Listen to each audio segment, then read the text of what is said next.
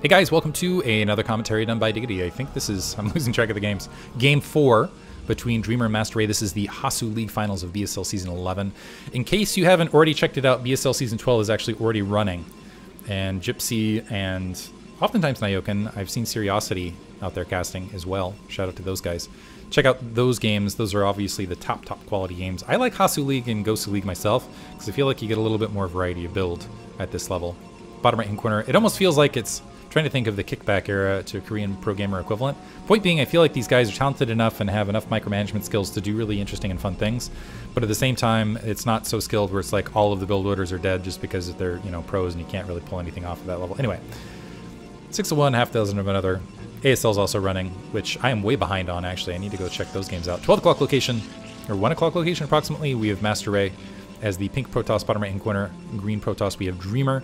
This is, I appreciate that color consistency. This is going to be on Gold Rush, which we haven't seen a lot of, mostly because it's the weirder map. This is the one where there's kind of the back edge. You can kind of go all the way around. There's another spawn over here, 3-player map. You can kind of go all the way around that back edge, and there's the assimilators that can be destroyed and also kind of walked across. It's very difficult to deny your opponent any sort of scouting information on this map. So I'm almost wondering if these players are aware of that and therefore will opt to skip observers. Because here's the thing, or if they're just going to flounder a bit as far as their scouting information. Oil! Why do you need oil when... Who need... Like, is it just a beverage for zealots at this stage? But yeah, this is the feature I'm talking about. You get the assimilator, you can kind of do the skip through and kind of press through. And it becomes... And it's from both directions, so it becomes very difficult to deny information to your opponent. Although I guess you could if you just built in the middle of the map, I don't know. But even then, players at this caliber will see that there's pylons missing, things like that. Point being, cheese is a little harder to execute on this map, and also denying any level of scouting information is also difficult. I guess unless you mine out those minerals. But that's also costly, because you're mining minerals at a distance, and that costs you a probe, and you might not want to for the opposite corner to get your own probe. Anyway, it's a weird map. It's actually, out of all of the maps, I would say, in the BSL pool here, this is the weirdest one. Assimilator up for both players. They're going to go 1 gateway into assimilator, so no 2 gateway opener. This is a map with a ramp at the very least from both corners. MasteRey holding a probe here, I think to see any probes engaging from the opposite corner. And this is kind of what we saw the last... I'm trying to remember who the last match we saw on Gold Rush was. This is kind of what we saw there as well, where players left probes just to kind of see if they're coming. But here's the thing, even if you do keep a probe here to kind of scout things out, or see your opponent's incoming scout, they can still go the opposite direction if they're patient with it. More probes out, or sorry, this is a Zealot running forward for MasteRey initially. Cybernetic score is going to warp in momentarily, and it looks like, ooh, nice kill. Who got the kill? That probe. Haha, selected the first time.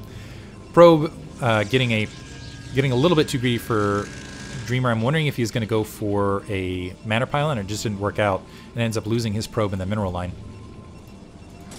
Zealot walking right by, so just in case the probe's able to sneak through and getting that scouting information wasn't enough, MasteRey able to walk right into the main, the Zealot continuing to walk through and engage. Fortunately, taking on a Zealot and a probe, gets 1 probe kill there, so MasteRey actually up 2 probe kills, and now he's just marching around, being a little bit annoying with his Zealot. Range, this isn't end of game, but this is certainly going to set Dreamer back in the early portions of this series. Probes trying to turn around, do a little bit of attack, disrupting the mining here. 2 kills already for this out, plus all the disruption of these probes pulling back. The Dragoon finally gonna put an end to these shenanigans. I almost want to play Yakety Sax when a Dragoon gets into the mineral line like this. Anyway, second Dragoon being produced, another probe making its way across from MasteRey to get that continued scouting information. It looks like he is setting up to go ahead and go 1 gate into expand himself. And is that what we're going to see from Dreamer as well? Robotics facility, so 1 gate robo comparatively. So now, depending whether we see robotic support bay or an observatory comparatively, and again, here's the thing, this is the map where I feel like that observatory can be skipped, right?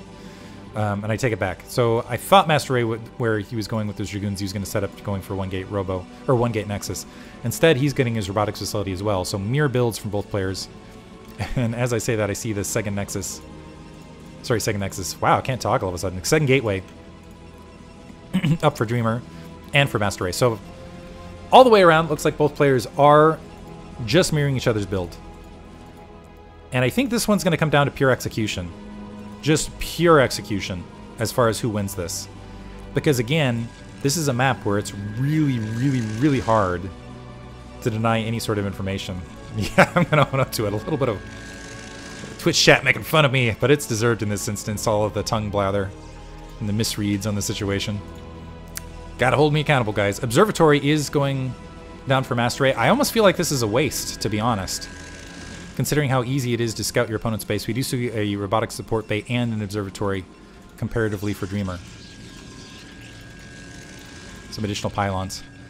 This will give MasteRey... So basically the attack advantage is going to go a bit to Dreamer, where he's going to be able to produce those Reavers. However, the a slight economic advantage, basically the cost of Robo support bay is going to go to MasteRey, where he might have some space to sneak a couple extra units, or maybe even a Nexus. And as I say that, the robotic support bay warping in on his corner.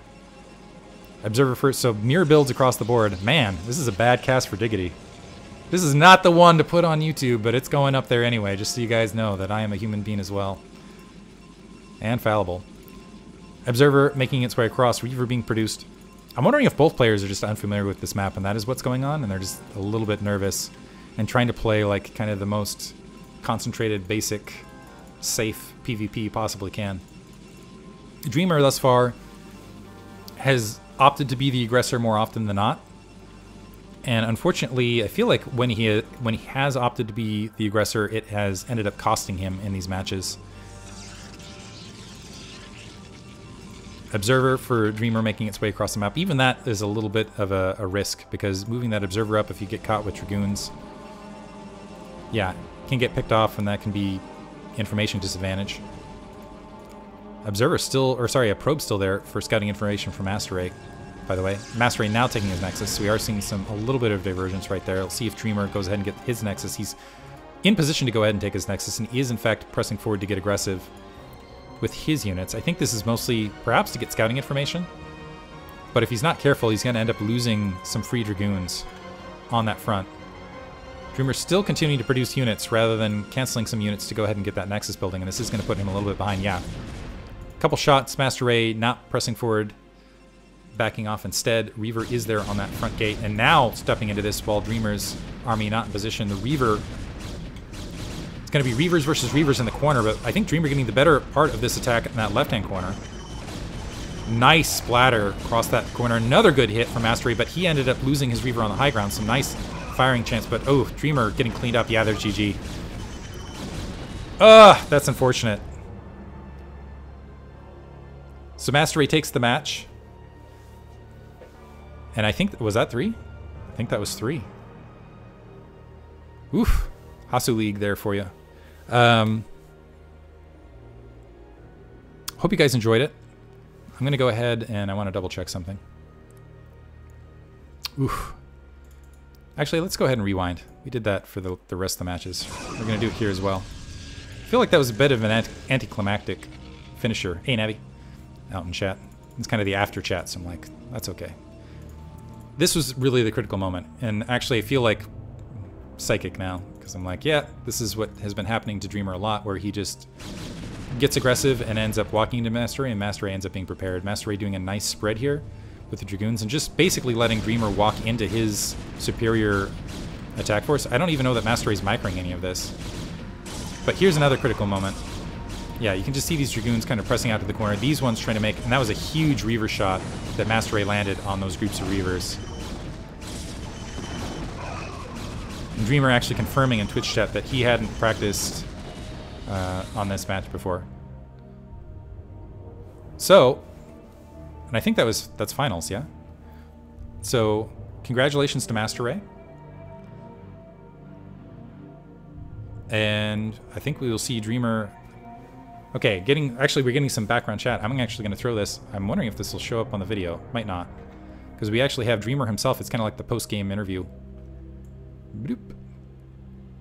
So Ash Dreamer, he hadn't practiced on this map before, which, yeah, I think Gold Rush was the least popular map out of those. He wanted to play 12 Nexus, but ended up getting scouted. Yeah. Yeah, MasteRey and with his scouting he's solid. He's solid. It's tough. So anyway, congratulations to MasteRey overall. We are going to see Dreamer. Dreamer, the way that this works, do you advance to the next league up as well? Or is it just MasteRey's trying to get the butts in at the end? But I'm not sure how the advancement works. Actually, I think there's one more game here, right? Sylphid. So I'm calling it too early. I take it back. Off on my commentating all the way around. I'm going to stop it here as far as the YouTube recording. Thanks for listening.